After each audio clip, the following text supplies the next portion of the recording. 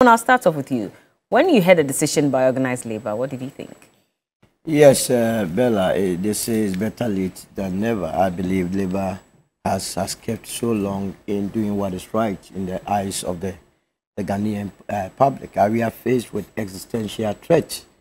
They are very big as Labour could be terminated if care is not taken. All our water bodies are polluted.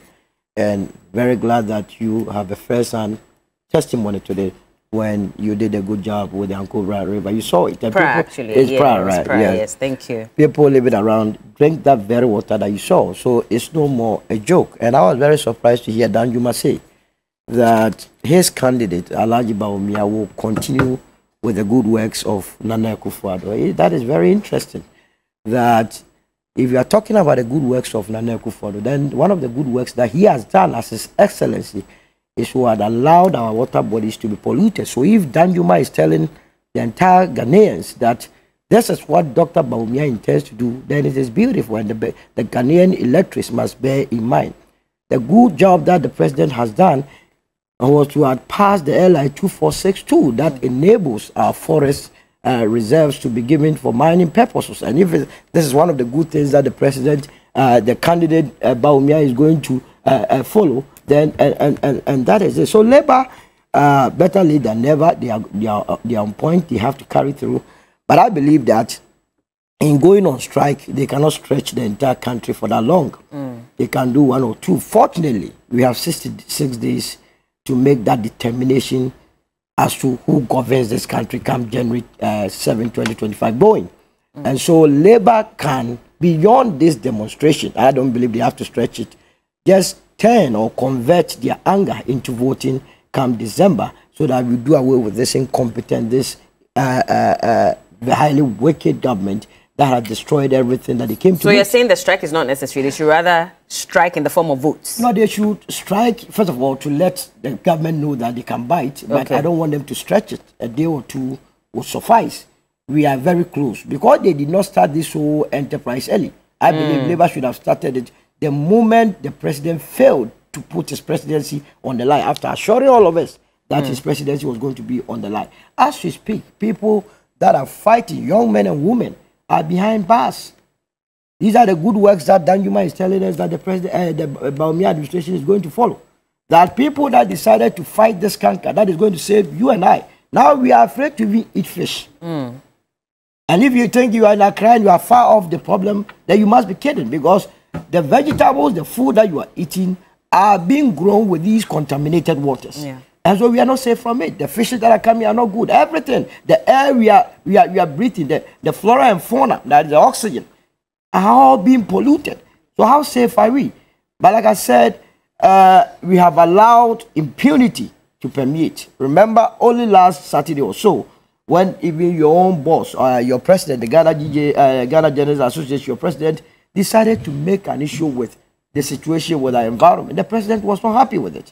Now the president doesn't want us to even talk about things that matter to the people of this country. So I believe that Labour must do what is right by telling their members to vote against incompetence, to vote for people who will not make their work very difficult. At the end of the day, we are looking for leaders that will solve our problems, and not leaders that will compound our problems.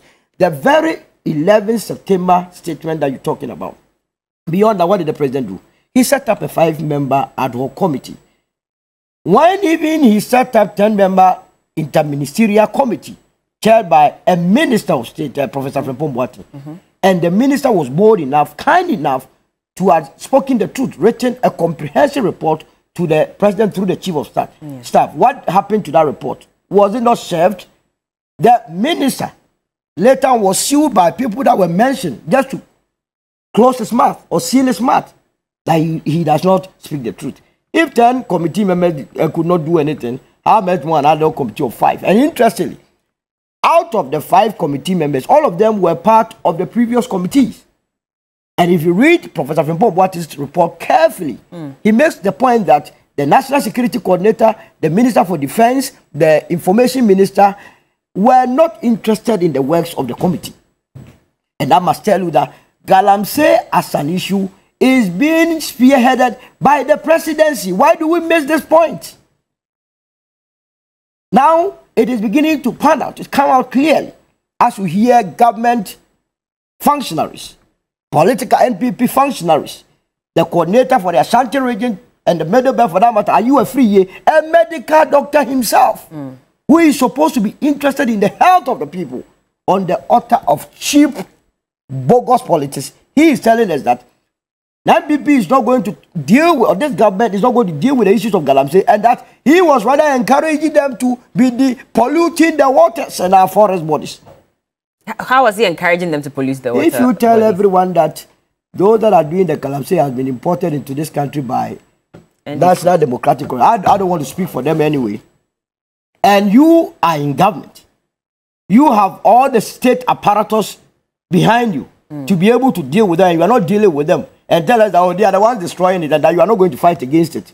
Are you not culpable? Okay. Now it goes to confirm what his own running mate said, Napo, that when given the opportunity, they will continue to give the people excavators. He wants to even elevate the destruction. Mind you, he is also a medical doctor. I don't know what the dental, what's the name? Physicians and dental class, what they are doing. Because any serious professional body, if your members are behaving contrary to what you stand for, I believe by now they should be withdrawing their licenses. You understand? For the statements that they've made. Absolutely. Isn't that extreme? What is extreme about it? When people are dying, innocent souls are dying, and you have a medical. Interestingly, he is also the chair of the Parliamentary Committee on Health. So what do you think he will be doing there? He says his words were misconstrued. Every day when they speak, all of a sudden, we lack appreciation of comprehension. They have to come back and tell us that they were misquoted. Every day they are misquoted. So why don't you behave properly so that you are not misquoted? Well, and indeed, that should show everyone that this administration has no business whatsoever staying beyond the 7th of January 2025. Okay. So for you, I mean, just briefly before we land, so for you, the Organised Labour should go ahead and they should go, strike, but I don't want them to stretch it. So for what, 2 days, I mean, 2 days, 3 days. But that won't get government. If they waited 30 days this or government, so, people demonstrated and he has put them behind bars and he's glorifying. You listen to the Attorney General. Yeah. They are so happy. So just do it for 2 days. Okay. And then convert your anger into voting. All right.